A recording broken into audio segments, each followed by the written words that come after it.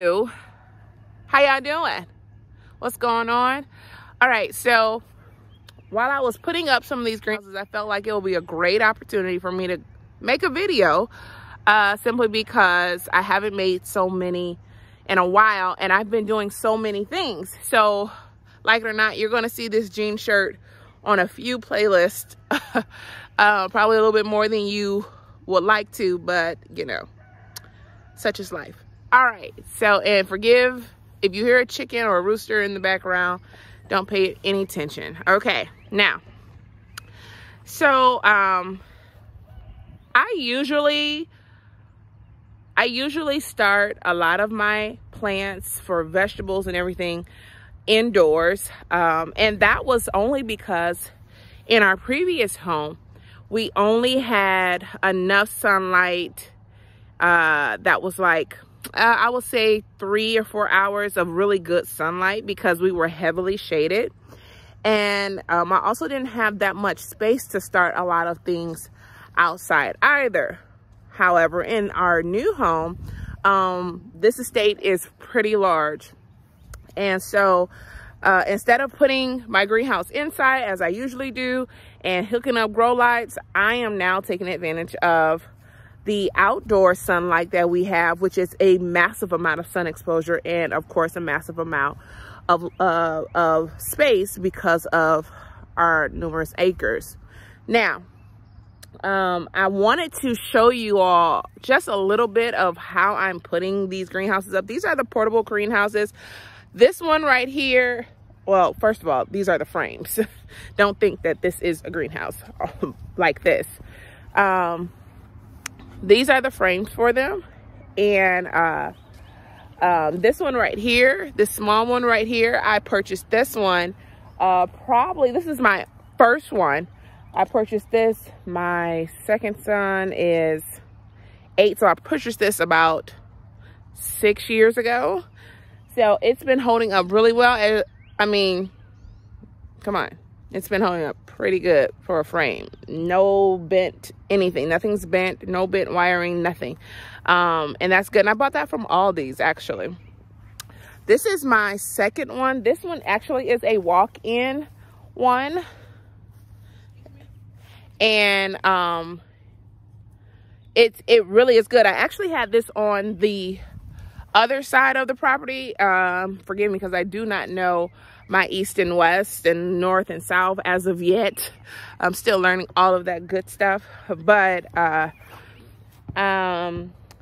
it's really good. I decided to move it because it was already in a lot of sun on that side, but because my garden will be here, my she shed is right over here, I wanted to bring it into a closer proximity of where I usually am. So yeah, so that's the reason why I moved it. But what was really cool is when I went over there to bring this over here, I first opened it up because nothing was inside. It just had its full greenhouse part.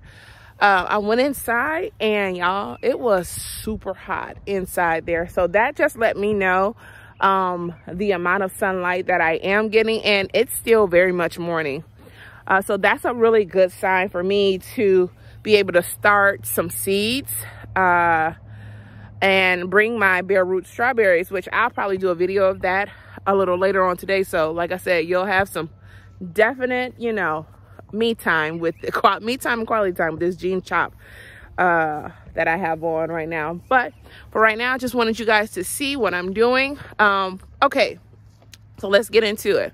This greenhouse, these two greenhouses are going to be over here. I'm going to really station them and make sure that a lot of my seed starts are going to be over on this side, but to prohibit it from blowing in the wind, because we kind of get cool here. We don't get super cold. We have had really frost temperatures like in the 20s at night, but so far the forecast is showing that we'll be in the mid 30s or upper 30s at night. So these are really good signs that my frost date is, you know, soon to end. Over here I'm in zone 8A. Okay, so to prevent it from going all over the place, what I plan on doing is not only stabilizing my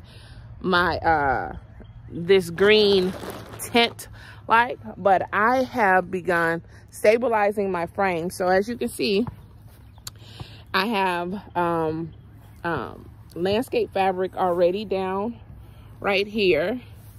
And then I put my, let me grab my phone and so you can see. I put these cement blocks on top of the frame. Well, I put my frame down, then I put these cement blocks in between so that I can build the frames inside the cement blocks. Now, to prevent any shelves from blowing, what I'm doing here is I am using zip ties to secure. Oh, that one just like that little edge part broke, but as you can see, it's very secure. So that's pretty much how I'm going to be stabilizing this entire frame. I do have rope to stabilize. I have rope and I have stakes and landscaping staples to stabilize the tent portion, and I think that will actually do the job, but of course we'll see. And yeah, so if you have any experience with greenhouses and different things like this, or if you would like to start using a greenhouse, try out first the portable ones. I purchased this one from Aldi's, and I also purchased this one from Amazon. This one was from Amazon. No, actually, I did not purchase this from Amazon. I purchased this one from Tractor Supply. Tractor Supply, stores I never heard of while living in the city, but now I get to see plenty of them. They're pretty much as frequent as a gas station where I live. So these are the things I'm getting to witness and be a part of. But can't you tell I'm enjoying it? I'm enjoying every part of it. Even looking at my little boy over there in the playground, using the stick, just swinging that stick on into the trees.